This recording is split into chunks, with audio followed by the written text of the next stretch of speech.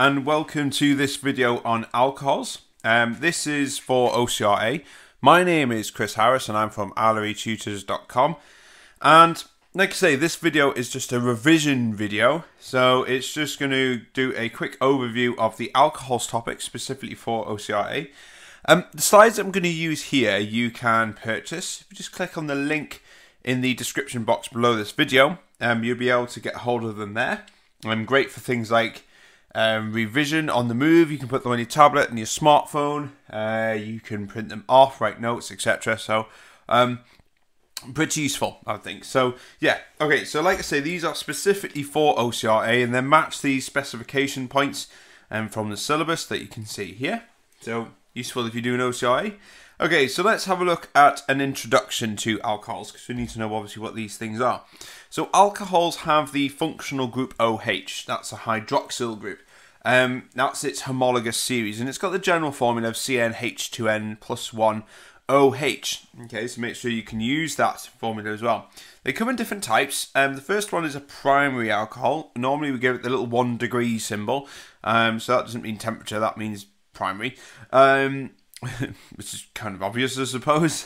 So you've got your R, which is your alkyl group. This is R1. And you can see here, this is primary because we've got an alcohol attached to a carbon, which is attached to one other carbon, which makes it a primary alcohol, which is this one here. Okay, so this is an example, could be butanol.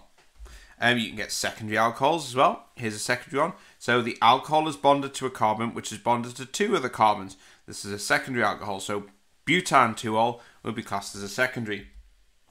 And tertiaries, as you might have guessed, is basically an alcohol bonded to a carbon, which is bonded to three other carbon groups. So an example would be 2-methyl-propan-2-ol, which is this example here. These are the, by the way, these are the structural formulas of the example that we put on there. Okay, so we need to know about some properties of these things, and solubility is one of them. Okay, so alcohols, so we've got these OH bond, remember, on alcohols. It's polar. Okay, we have a delta negative on that oxygen, which means that the electrons are pulled towards this electronegative oxygen in the covalent bond that's attached to the carbon.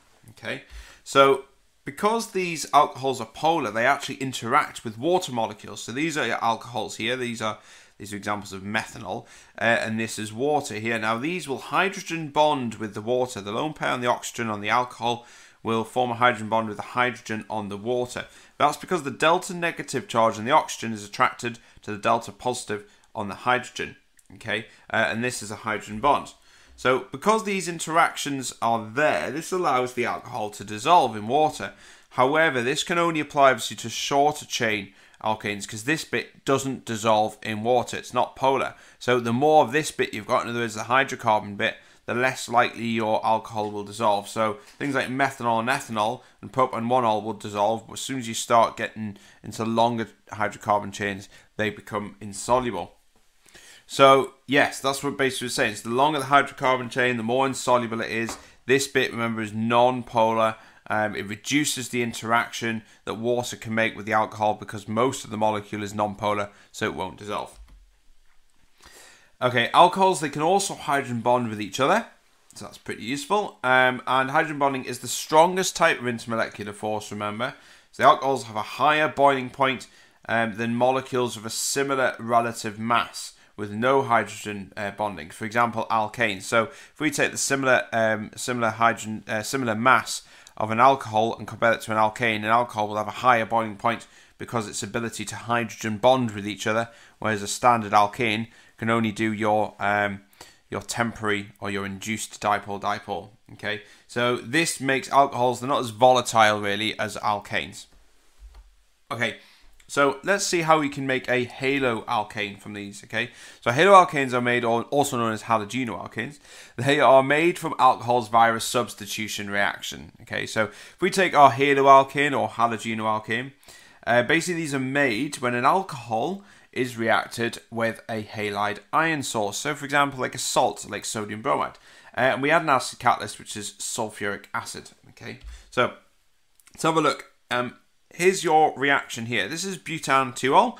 Basically, if we react that with a salt, which is sodium bromide, we form 2-bromobutane, you can see here. Obviously we have an acid catalyst, sulfuric acid is used as your catalyst to help this go. You form your haloalkane. Notice it's just a straight swap alcohol for haloalkane. And we form sodium hydroxide. This is alkaline, so our pH should become more alkaline if we test that with a pH meter. Okay, dehydration of alcohols. So we can make alkenes from alcohols, and this is pretty straightforward by just dehydrating them. Dehydration means the removal of water. Okay, so it's eliminating water from the alcohol and we produce the alkene. That's why we call them dehydration. So the reaction involves the use of an acid catalyst. So again, sulfuric or phosphoric you could use. Basically, you have your ethanol there. You use your acid, you form ethene from ethanol, and you form water. You literally, all you're doing is just removing water from ethanol, and you form ethene. So it's relatively straightforward. Alkenes are really useful because we can use polymers. We can make polymers from them, and these are used to make plastics. So again, it's another useful reaction of making plastics.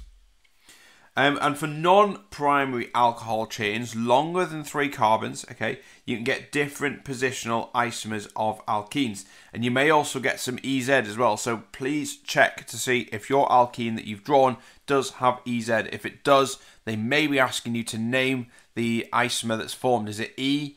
Is it an E alkene or is it a Z alkene? So make sure you check that. Okay, it's really important. You've got to just kind of make an awareness of that. Okay, so dehydration of non-primary alcohols can lead to 3 different alkenes. Okay, so let's have a look at this example. So the double bond can be formed either side of the carbon that did have the OH, which is the hydroxyl group on. So you can see here we've got butan-2-ol as our example. Okay, now if we add sulfuric acid to this, you can see that we get our double bond here on the left. Now we can get the double bond there. Remember, there's the OH. We can get the double bond forming there. Or we can get the double bond forming on the other side. And you can see the double bonds here on the end, and here it is in the middle. So we've got 2 different isomers of each other. These are positional isomers. Okay, and just check for your EZ, like I say. So you can see this one won't display any EZ because we've got 2 hydrogens on the same carbon, so that one's fine.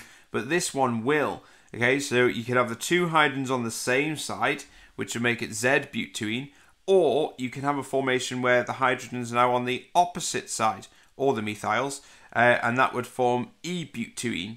Okay, so make sure you can differentiate. Check to see if your alkene does have EZ.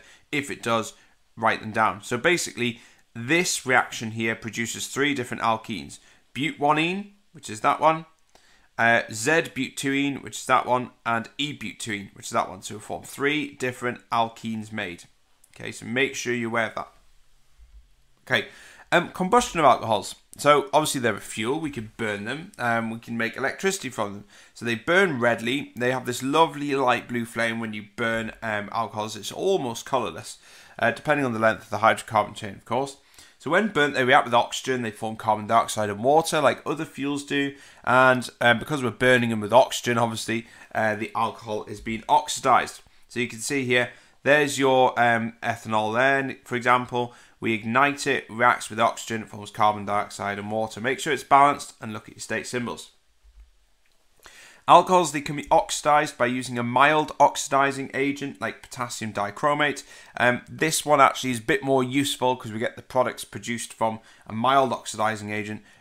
We can use, obviously, carbon dioxide and water are pretty limited at what we can use them for. So let's have a look. So, like I say, they can be oxidized to aldehydes, ketones, and carboxylic acids by dichromate, which is a mild oxidizing agent. Okay, so alcohols are oxidized using potassium dichromate, K2CR2O7. This is a mild oxidizing agent, so it's reduced itself. Okay, so this is what it's reduced from. So it goes from dichromate, which is orange, Cr2O7, 2-, that's a dichromate ion, and it goes to green, which is the chromium ion, Cr3+. So you can see chromium has been reduced from here, from +7 to +3. So it's a reduction. Okay, so if it's reduced itself, it's an oxidizing agent. So we get a color change. Okay, so primary alcohols, these can be oxidized to aldehydes, and then they can go to carboxylic acids. So if we have a look here, there's your aldehyde there. has a carbonyl group, C double bond O and a CH on the end carbon. It's CH3, CH2, CHO, so ends in aldehyde. These can be oxidized further though to a carboxylic acid. So these end in oic acid. These have again a carboxylic acid carbonyl group and a COH bond as well at the end carbon. So this is a carboxylic acid. Secondary alcohols, these can be oxidized to ketones. So there's your ketone there, ends in one. So have a C double bond, again it's got a carbonyl group on the inner carbon, CH3, CO, CH3. So you can see primaries are oxidized to aldehydes, then carboxylic acids. Secondaries are oxidized to ketones, and primaries can't be oxidized using your potassium dichromate. So the only way we can burn them is by the only way we can oxidize them is by burning them. Okay, so the oxidation of alcohols. We need to know the kit that we use because this is the practical technique. Distillation and reflux is used in the oxidation of alcohols. Primary alcohols are oxidized, but the products produced are dependent on the method that we use. So you've got to be really careful with this one, okay? And what we're going to do is we're going to represent our oxidizing agent as O in a square bracket. So let's have a look at this one. This is a primary alcohol, okay, and these will produce an aldehyde, then a carboxylic acid. However, it's really difficult just to get this aldehyde here when we're just heating it in a boiling tube. So we have to use a special method for this. So there's the alcohol, we're going to oxidize it, and you form your aldehyde. So we have to remove the aldehyde as soon as it's formed. If we don't, it will react with more oxidizing agent and turn into a carboxylic acid. So in order to remove it before it reacts further, we use distillation. Okay, the aldehyde is quite lucky because it has a lower boiling point than the alcohol. So the first bit, as soon as we get the vapor formed, that must be the aldehyde, and we extract that off.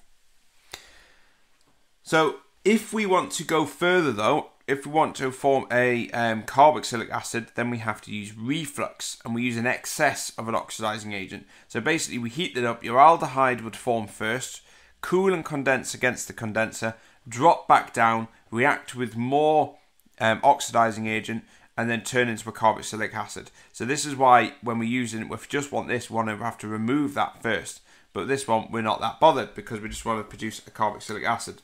So basically the reflux allows strong heating, so it can heat it up from underneath without losing your volatile compounds. They don't escape anywhere, they condense and drop back down, and so it allows them to react. So refluxes are really useful for that. Okay, secondary alcohols are oxidized to ketones. It's really difficult to oxidize ketones further. They don't go any further than that, so we only produce one product. Again, we're going to represent our oxidizing agent as O in a square bracket. So here's our secondary alcohol. Again, we're going to use our reflux setup. We're going to oxidize. This using our oxidizing agent. So your secondary alcohol will oxidize to a ketone, which is this one here. So in this case, this is propan-2-ol going to propanone.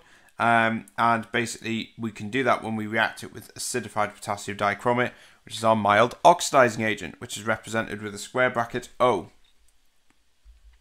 And that's it. That's your overview for alcohols for OCR A. Please support this channel by subscribing to it. You get all the updates and the new videos that I put up. If you just click on the middle button, you'll be able to subscribe. And also just a reminder that if you want a copy of these slides, you can purchase them. Just click on the link in the description box below this video. Right, that's it. I'm off. See ya. Bye.